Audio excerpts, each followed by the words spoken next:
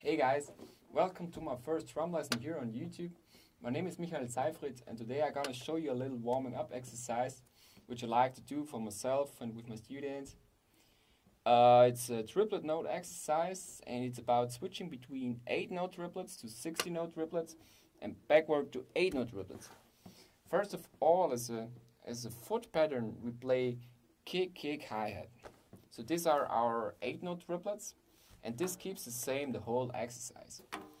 Over this we play single strokes on the snare drum, and we play an accent on every one of the triplet note group. It sounds like this.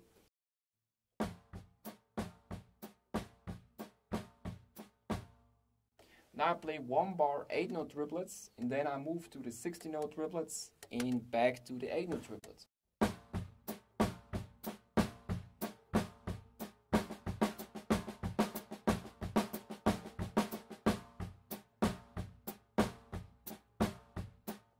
So maybe this sounds pretty easy or simple, but it's really not. First of all, I would practice this really slowly and carefully. So always use a metronome for this stuff. And take care to not flam between the kick and the snare. Not like... shouldn't sound like this. So try to be exact as possible. We come to the next step. We play the same exercise again, but now we play double strokes instead of single strokes, and we keep accenting the one of every triplet note group. It sounds like this.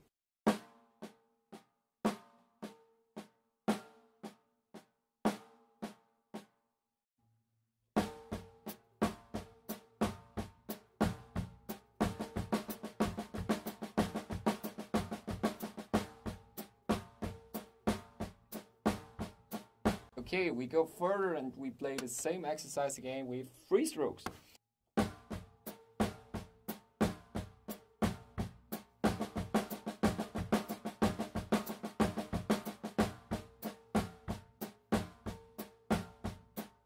And finally, I like to do the same exercise with 4 strokes.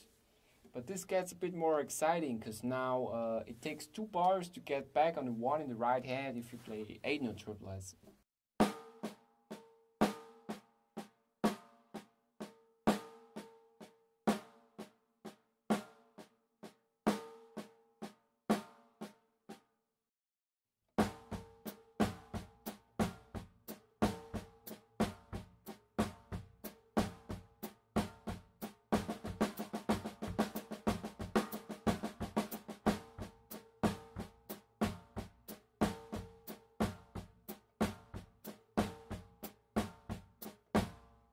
So now it's your turn. Let's try it out.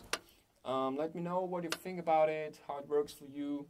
And of course, this is just a good idea, so this is a foundation for a lot of more possibilities which you can make out of it. So be creative, find your own variations. Of course, you can change the foot pattern. So instead of kick, kick, hi-hat, you can play kick, hi-hat, kick, or hi-hat, kick, kick, or 2 strokes in hi-hat and 1 in the kick. Or if this gets too boring for you, of course you can change the group, so you can play a group of 4, 5, 7, 9, as you prefer. You can change the accent on the snare. Now I played the accent on the 1. You also can play the accent on the 2nd or the 3rd triplet note. You can play the accents on the toms, on the cymbals if you have some. And if you find some interesting ideas, make a video. Send it to me or write it into the comments. And of course, if you like the video and you want to see more of those, subscribe to my YouTube channel,